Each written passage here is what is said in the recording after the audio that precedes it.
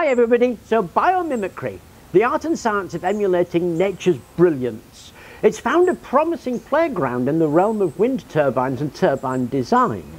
Now, as we navigate the challenges of sustainable energy, biomimicry is emerging as a guiding principle, allowing us to draw inspiration from the natural world to optimize the efficiency, adaptability and environmental impact of wind turbines. Those towering sentinels of clean energy have become something of an iconic symbol of our commitment to a greener future.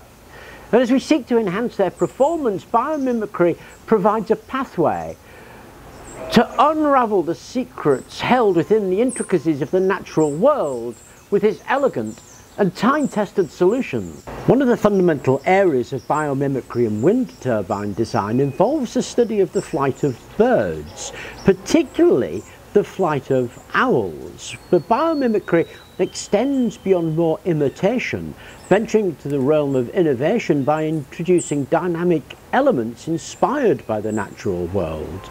And Siemens dino tails, for instance, draw inspiration from the adaptability of an owl's wing. The main thrust of the work at Siemens has been the reduction of noise, because all onshore wind turbines have to operate below certain noise levels, and that means holding them back and curtailing energy production. So by putting a serrated trailing edge on the wind turbine blade, they've been able to reduce the noise dramatically. Siemens call them dino tails, and they've been around for a good 10 years, but they've now come out with version 2 where they've added comb structures to the dino tail serrations, reducing the noise even further, and they're claiming a 10% noise reduction without any loss in power. The combs produce microflows which aid in the noise reduction and are based on the broken feather edge of the owl's wing. Of course, Siemens aren't the only people working on this, with Seal Arbeg producing a fan blade based on the owl, and Biome Renewables producing their own version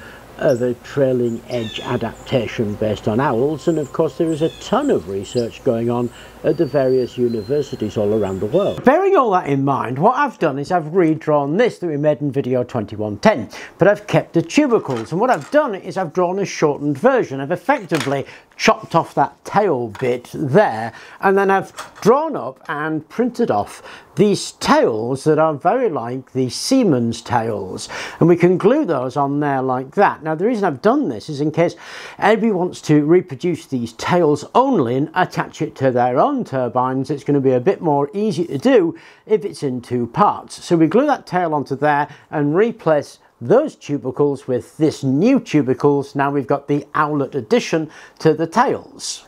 Okay, so I've stuck them on, and to stick them on I've used this. It's butyl rubber tape. It allows me to fiddle with the angle if I want to. And I want to show you something really quite interesting. So let me turn the fan on.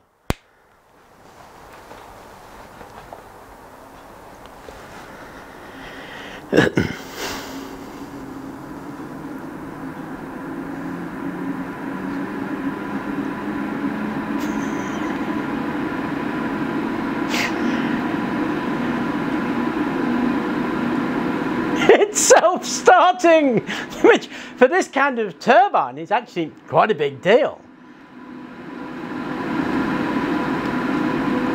How cool is that?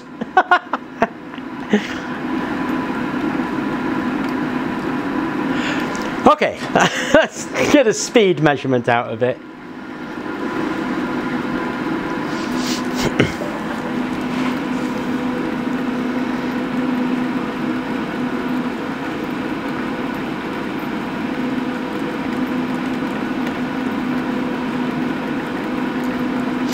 (165 RPM), which is higher than it was, not significantly, not a huge amount higher, but it's higher than it was without the tails that we've just added on. But the main thing about those tails is it's made this self-starting. Now it's difficult to get a decibel reading in this environment, but it does seem quieter. I mean, the files are there in Thingiverse. Like I said, there's two parts to the files. I've added them to the old file so you can have a look at it yourself.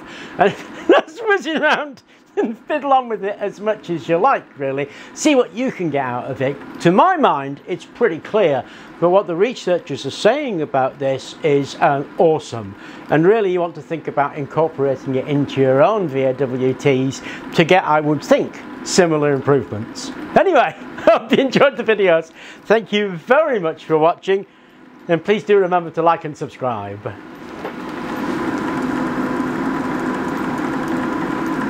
204 RPM.